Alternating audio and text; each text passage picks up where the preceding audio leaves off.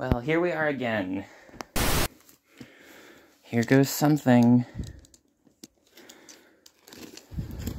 I'm gonna take this label off. Label removed, that'll make opening the rest a bit easier. Now, there's not a huge amount in here.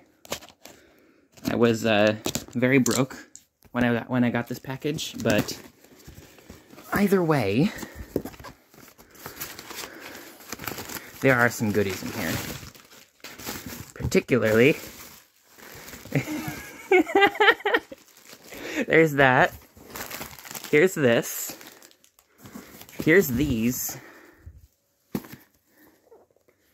It's okay, Mew Mew. I don't know if I have space for all these. Here's this. Hang on, is this a physical release version? Or like standalone release version? I thought this black was... I thought this box was black. Let's look at the tape. Rental branding? Yes or no? Rental. I mean, here it is, though.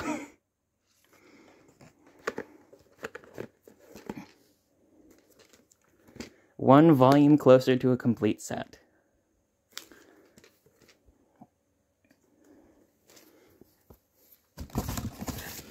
Of course, we've got more books. Rest of Konna, and more Tokyo Mew Mew, and Psycho Dream.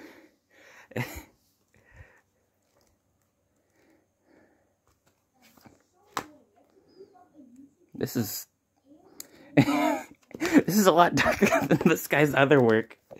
Okay. And yeah, that's the last of that.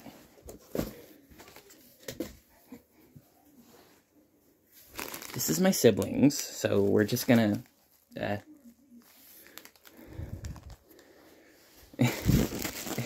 this is bigger than I expected. I think this is the first bit of merchandise I've got for this series. Big head.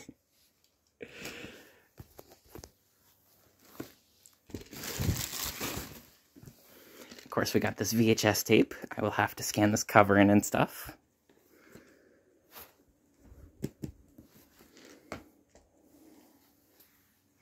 And we got books. Lots of books. Way too many books. I believe this is 60th anniversary versions. Yeah. I got them from separate sources, but I figured probably best to go for the same version. Huh.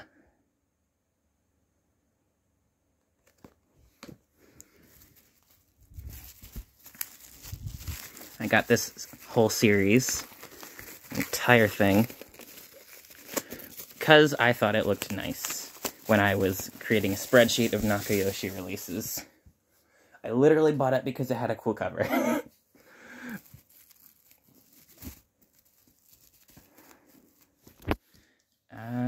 Cut carefully here.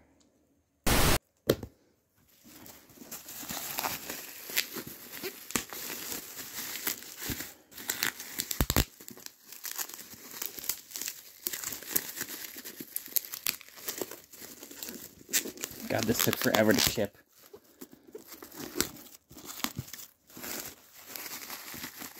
These cover spines are really faded. Such a shame how much that happens to Japanese media. I have a lot of stuff that's like that. More so books, but over here you can see it. You can also see my glitching out TV tuner.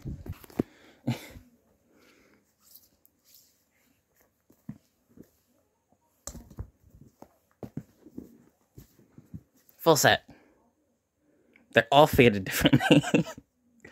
This one looks horrible.